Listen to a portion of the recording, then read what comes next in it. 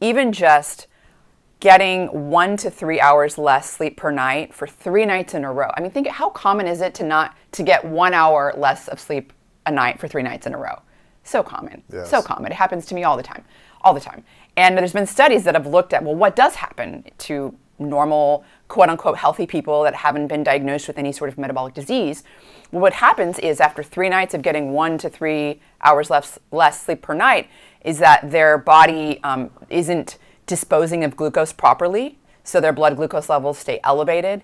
On top of that, insulin, they're not making enough insulin to lower the blood glucose levels, and so you get this double whammy, almost looking like insulin resistant or pre-diabetic if you were to just look at the hard numbers. Yes. And again, this is just from not getting enough sleep for 3 nights in a row. Wow. And it's not even like full-on sleep restriction where you're taking away, 4 or 5 hours of their sleep. It's just 1 to 3 hours less.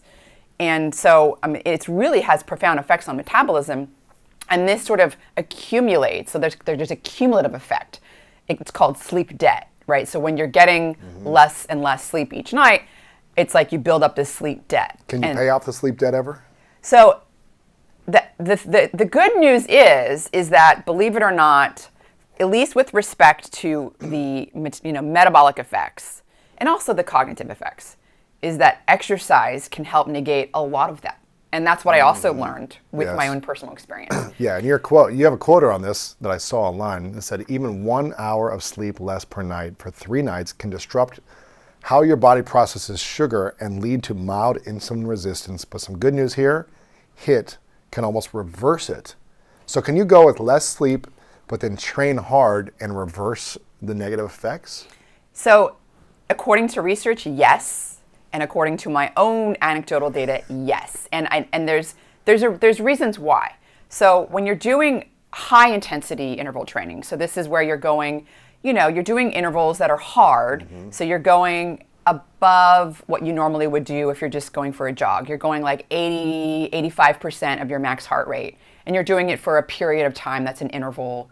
And then you kind of have a recovery period where you're going lighter, right? So you're doing a lot of vigorous intensity exercise where it's like during that interval, you can't talk because you're working out too hard. Yeah. So that's the real test here. What happens when you're working out really hard like that is that you're pushing your energy system to utilize glucose only. And what happens is you utilize glucose only and you make a metabolite called lactate. And everyone thought lactate, this metabolite you're making when you're going hard, is this waste product, byproduct. It's not useful. Turns out very, very wrong. Lactate itself is not only used by other tissues. So when you're making lactate, your muscles are making lactate because they're using glucose.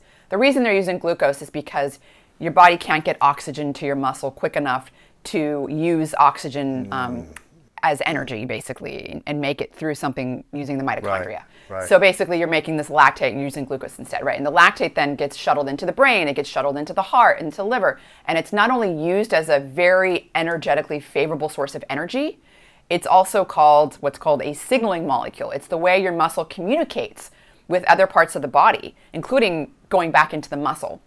And so what lactate does is it signals to the cells, hey, make more of this or make less of this. And what it does to the muscle is the muscle's going, I'm consuming a lot of glucose here because that's the only energy I can use. I need to make a way to get more of it. And so lactate actually signals to your muscle to make transporters for glucose, more of them come up. So transporters for glucose are kind of sitting below the surface of the muscle. They're not really letting glucose in all the time. But when lactate comes around, they wake up, they go to the surface of the muscle, and they just allow a lot more glucose to come in. Where are they getting that glucose from? Well, the glucose is from your food or from gluconeogenesis, the process of making glucose from other materials like glycerol, for example, or amino acids. But is it pulling it from like visceral fat or more from the food that you just intake? Usually it's from the food or glycogen, stored as glycogen. Okay. But the point is that those glucose transporters that come up to the muscle stay there for like 48 hours. And so your body becomes all the glucose that you're eating for the next 2 days is getting taken up into your muscle very effectively and efficiently. And so the net effect is, this high intensity interval training is getting that glucose out of your bloodstream and bringing it to your muscle where you want it. And so if you go back to the sleep story, and there's multiple studies showing this, that people that even do high intensity interval training before they're sleep deprived, or they do it after they're sleep deprived, it doesn't matter. If you're doing it within a 48-hour window or so of getting less sleep, what's happening is your glucose regulation resets, right? Because you're causing that stress on your muscle to make more of those transporters, and so glucose gets taken in better.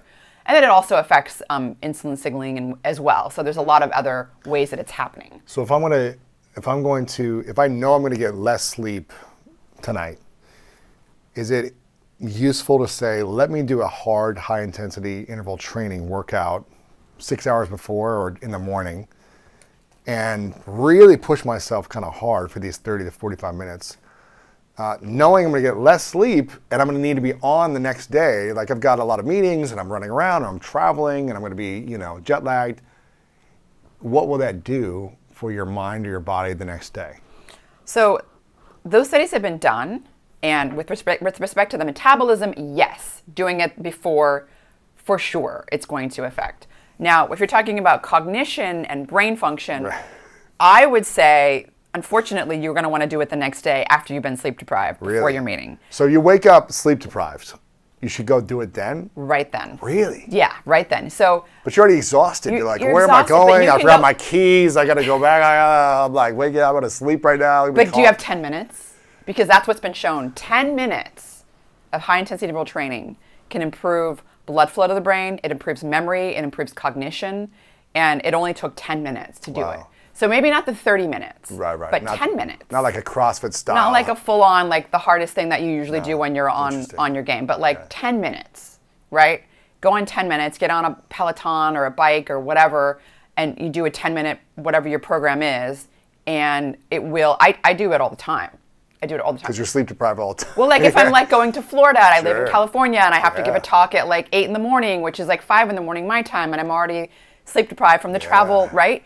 I will absolutely get up and do a HIIT first thing in the morning before the talk, even though it's already pretty darn early for me. And you're tired. And I'm tired, and that's the last thing I want to do. But like, I'm like, 10 minutes? Really? Like, I'll sit and drink coffee for 10 minutes. What's going to be better, right? The coffee sounds both. Better right now. I get the coffee before the exercise. That coffee sounds pretty good when you're tired. So how long will that positive effect last for? If you do you're sleep deprived the night before, you wake up, you got a lot going on, but you're tired. You got to wake up and get started. You do a 10, 15-minute HIIT style workout. How long will that make you feel awake or feel sharp and clear? Like, how long will that last for? It probably depends on a lot of factors, other factors too. I will say this. You mentioned doing the HIIT like the day before, like before you're gonna go, you're gonna be sleep deprived, right? And then you're exhausting yourself. Then you're exhausted. But you know what? You're in a way. So I'm talking about I talked about doing it right before whatever your meeting or your podcast or whatever it is. You have to be on point, right? Mostly because that's when you really it's like the peak. But I will say this: yes, if you do it before, you still get brain benefits because again, coming back to lactate. So lactate, it all comes down to, in order to make lactate, you have to work hard. You have to be going 85% of your max heart rate, and doing that 10, 20, 30 minutes, right? The more you do it, it's a dose-dependent effect. That lactate goes into the brain. In fact, the brain is one of the biggest consumers of it, and it increases something in the brain called brain-derived neurotrophic factor, BDNF. And this is something that will help you. It's something that increases the growth of new neurons in the hippocampus. It increases the connections between neurons, right? So you're actually going to help with memory, long-term memory, short-term memory as well. Wow. And it also improves something called neuroplasticity. So that is the ability of your brain to adapt to a changing environment, right? And that's very important. As we age, our brain becomes, quote unquote, less plastic, less adaptable. We're not able to change. You can't teach an old dog new tricks, right? You've heard that. It's kind of like that. Like your brain is less adaptable. Well, neuroplasticity is something that you wanna maintain it with age, and brain-derived neurotrophic factor regulates that. So because you're getting that brain-derived neurotrophic factor, and there have been a variety of studies that have really shown that you do increase it from particularly vigorous exercise. Again, the lactate's key. So going back to your question, I do want to sort of caveat what I originally said with, yes, it is going to improve brain function doing it before as well. But if you're wanting that like immediate blood flow effect where you feel it, like really doing it right before is better. Kind of better. And how long do you think that would last? Like if you're going from LA to Florida one day, you sleep 4 or 5 hours a night, you got to wake up early, you work out, you got your speech. Like how could you go till dinner pretty sharp, or is it really going to last for like 3 hours?